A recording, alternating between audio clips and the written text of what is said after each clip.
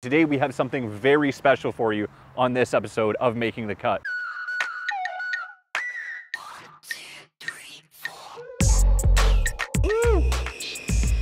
That is plunging straight in. Completely automated, yes. No human hands until you take it out of the box. I actually don't know. This is a lathe. Yes, it's a Took me a second. It's really remarkable how much you must know to be able to do that. I've been doing it for a minute. For just a couple minutes. We are here at ISCAR in North Carolina to check out their tech center, to check out their education center, to check out their showroom. We're gonna be seeing some of the craziest ISCAR tools that are available on the market today, and I can't wait to show you. Let's go take a look.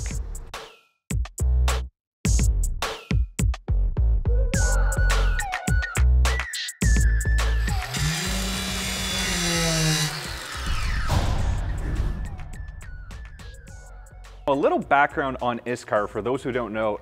ISCAR actually is a bit of an acronym or a smashed together name of Israeli carbide. Yeah, the company was founded in 1952 in Israel in a little garage, and it's progressed from there. In the 70s, it came out with its parting system that kind of revolutionized parting off applications in turning, and the company's just had innovation after innovation from there, whether it's on the turning side, the milling side, the hole making side, and it's grown into quite an enterprise. And the other thing that I found really interesting about this that I just heard on my way in here, some of these inserts are actually not touched by people until the person takes them out on the customer's end. You bet, you bet. Tell me about that. How is that possible? It's highly automated systems. One of the things that ISCAR prides itself on is automated manufacturing facilities. If you were to walk into an ISCAR factory, you would see a lot of robotics, including robots that are traveling around the floor,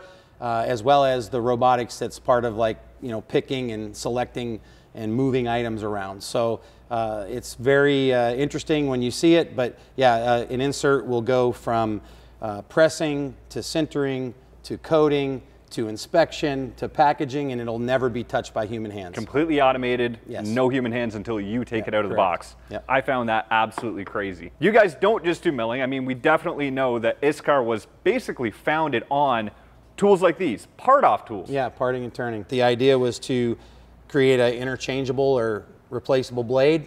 It's got multiple stations on it, but because we use this system, you've got this robust mounting of the blade. It's taken that parting operation to the next level where we can be really aggressive with feed rates, but yet we maintain surface finish, we maintain straightness, and we can part off and get good tool life and really be productive in that operation. And the one thing that's really appealing about this to a shop like mine, small job shop, we don't keep a huge selection of replacements. This way, if I, every so often a part off is gonna break, if I wipe out this pocket, I can flip it around and keep going, have time to order another one before, if I have a standard style, I could be down if I don't have a replacement on the shelf. Especially the other thing I'll point out is when you have so much metal behind the carbide there, like you said, that's when you can really drive that thing home. Yeah, it's all about rigidity in manufacturing or machining, right? Absolutely.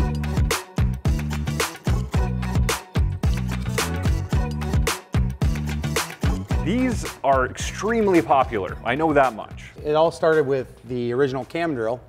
And so that was the first ISCAR iteration of the interchangeable or replaceable head system. You're talking about a system with different length to diameter ratios. You're talking about a system that, depending on diameter, might have 11 different styles of head that you can put in there. So you can customize it to material. You can customize it to trying to reduce the number of tools that you have to use. For example, if you get 8 times D and above, a lot of times you'd say, okay, I need a pilot drill, maybe a 1.5 times D, starter hole, come back in with your longer drill. But if you use, say, a convex shaped drilling head, the chisel point of the drill head sticks out, it helps it self-center, and now you can use 8 times D and 12 times D drilling bodies from the start because it's self-centering and it basically has a stabilizing effect while in the cut. Essentially, it's drilling its own pilot hole ahead of the actual big final operation. Yeah, it just helps stabilize the tool. You think about drilling, you're only cutting with the tip of the tool. Why have a solid carbide drill if you don't need to? Yes, there's reasons why you do, but we're finding a lot of places to put in the interchangeable head technology. Very rarely are you really going to want full carbide. This just really is a better cost savings. You don't have to replace the whole drill. It makes a lot more sense to me. I was told these are actually 3D printed. Yes, yes. So this is a pretty recently introduced product, our mini indexables. And whether it's for a 90-degree indexable insert or in this case, this is a fast feed type profile, we've been able to take the diameters down to diameters that were only solid carbide before. Now we've got this additive technology that allows us to provide coolant through tooling and down to diameters like 6 millimeter, 8 millimeter, or 1/4 of an inch and 5/16 of an inch where we couldn't before. And due to that having that same kind of cone fit that we're looking at, I'm guessing that's going to be extremely repeatable in the machine. Definitely. Yeah, there'll be more variation in the indexable insert and the pocket of the insert itself than there will be in the multi-master connection there. The multi-master connection can be repeatable within, it's typically plus or minus 8/10. Oof. So, yeah, that's pretty much good enough for anybody who's doing anything. Especially when you're using an indexable product for roughing operations. Now, I'm glad that I see these tools here, but the one thing I definitely want to see is these things make some chips. And I believe you have something for us here. Yeah, we do. Let's go over to the tech center where the machines are.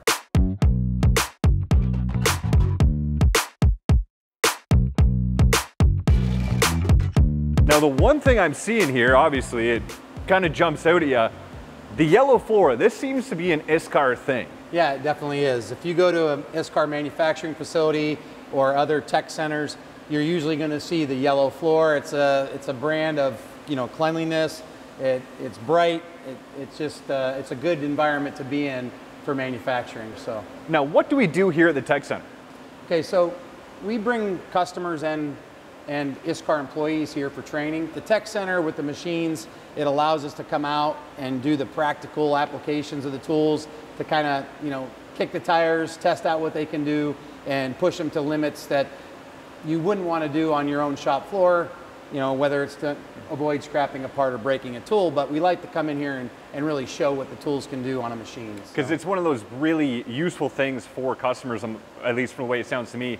If I'm running big on production right now, I want to try your tool out. I may not want to tear down my setup on that, see how the tool performs, do a test. It may just not be feasible. So here, you could do it for me.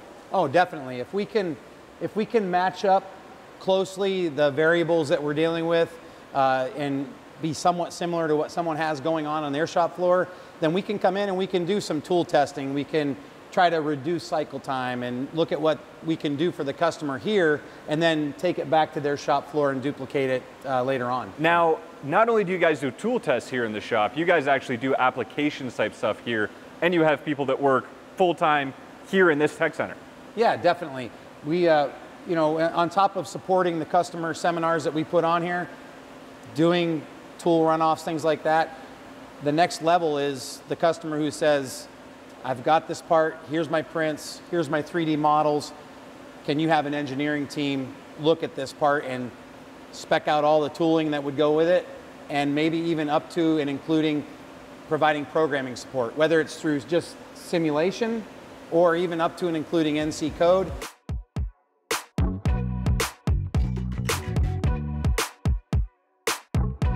Jeff, thank you very much for joining us. Thank you. Thanks for coming in. This is your domain back here. We've seen a lot of, you've got lathes in here, you have mills in here, you have a Swiss machine in here. You program all of them. Correct. You have a setup in here right now. What are we going to be looking at in here? So when we first got the machine, I had a gentleman come in and he was walking us through on how to set it up, program it, what have you, doing all of the initial application stuff with us. And so on our sub-spindle side, we didn't have a pusher. Okay. So there is a push rod in there, but we didn't have anything to screw it into. Okay. So what we did was I had some brass sitting over here, and so we just wrote a program to make this push rod. If you don't have it, you make it yourself. Exactly. Exactly. It's going to come in, it's going to spot, drill. It's going to turn the front of the OD where the thread is at. Yep. It's going to groove. Then it's going to thread. Then we're going to turn back a couple more times because, you know, with the Swiss you have to segment that a little bit to keep your rigidity. And then mill some flats. Cool. and then we're gonna cut off. Let's see it. All right. These things are just absolutely fascinating to me because they move so quickly in such short distances. If you don't know what you're doing, like me, you get very frightened. One of the worst things about them, though, is that the work envelope is so small that it's a mess sometimes trying to get in there and tighten wrenches and whatever. So, or change an insert even. So that's turning on the sub spindle now. Main spindle. Or that's considered the main spindle. Yep. Woo! And I actually have the on our milling tool here. I actually have the multi-master, and what that is basically just screws on. It's a head that just screws on. So, and the reason I wanted that in there is so because of the ease of changing that out if I ever needed to. When you're in a tight squeeze area like that, that makes a lot of sense. Now, right now we're running all of this dry because it's brass. Typically, when you're using ISCAR tooling on a job like this, would you run it dry? No. I didn't want to put oil in here, and I just avoided putting the coolant in yet. The It's water much nicer for filming as well. yes, exactly. So we are milling the flats. Yep. It's now turning it back even further, it looks like. Yes. And then it should cut off.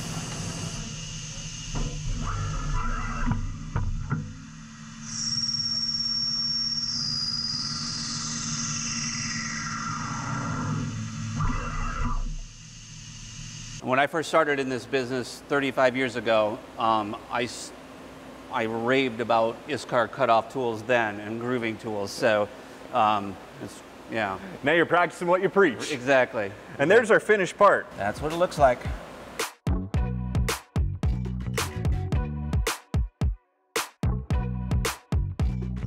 What are we looking at here? So we were asked to do a runoff of sorts for a customer, so we could kind of gauge what our tool life would look like versus a competitor. And so they sent us some material, sent us a simple blueprint, and so we made a bunch of these parts. Now this ain't just aluminum though. This is a titanium. Very hard to machine, very hard on edges. You got to know what you're doing to do this stuff. Yeah, a little bit. Yeah, a little bit. So, so this part, however, is a lot shorter than what the end one is, but we just made it this length to get as much as we could for the bars that were sent to us. Because you were specifically testing certain operations on it, so it doesn't matter if it's the whole part. So what kind of operations were we testing when we were looking at this part? So we're going to face it, and we're going to turn the front angle. Then I have a Penta insert tool there that basically roughs this backside out, and then we have our cutoff tool here coming in to part off. And that is that same 4-pocket cutoff tool? Yes. Interesting.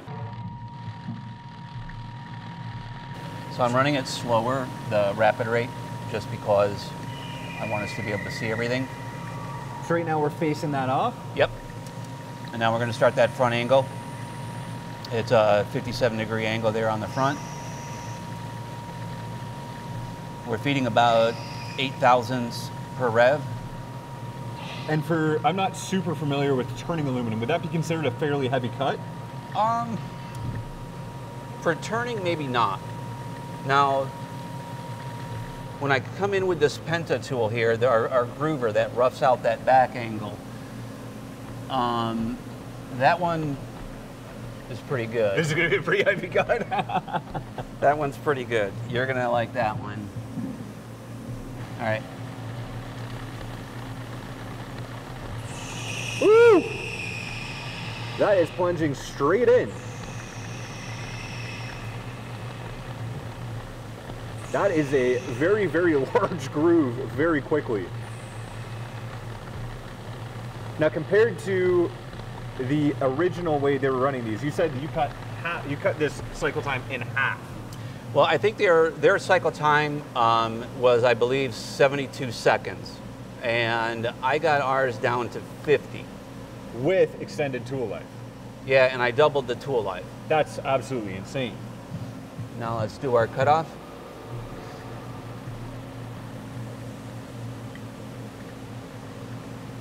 Again, that's that four-sided, super rigid, lots of metal behind the carbide in that tool. Mm-hmm.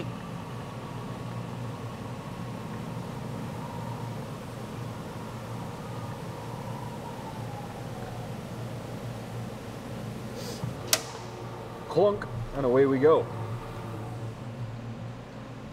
And there she is. There's our final part at size. Beautiful finish on that, ready to go. Yep.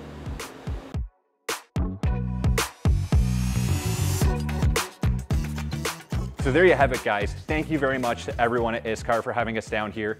It has been incredible to check out this tech center and this whole facility. I'm expecting a lot of really crazy stuff to come out of that tech center. The issues that they're solving for customers, really, that's a service that I can't stress enough. If you have issues, I would definitely get in touch and see what they can do for you. As always, make sure you like, subscribe, and turn on notifications below to make sure you never miss a video. Thank you very much for watching. You take care.